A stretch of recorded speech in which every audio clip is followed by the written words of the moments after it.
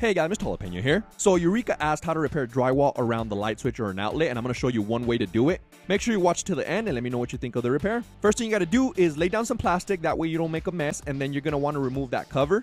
To remove it, I'm going to use my Milwaukee Fastback utility knife. This one comes with a flathead and a Phillips head screwdriver. After that, I'm going to mix up a little bit of this Easy Sand 5 hot mud. You can also use joint compound, but it's going to take forever to complete this project, so I recommend using hot mud. Mix it a little bit thicker, not too watery, to a peanut butter consistency, that way the mud doesn't fall into the hole.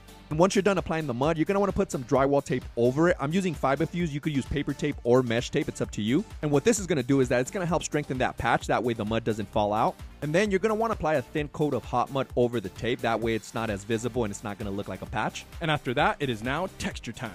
So instead of pulling out my compressor, I'm going to be using this little texture pump, which is amazing for these types of repairs. You can also do the jalapeno flicker, but I think it looks a little bit better with the pump. I let the texture set for about 5 minutes before I knocked it down.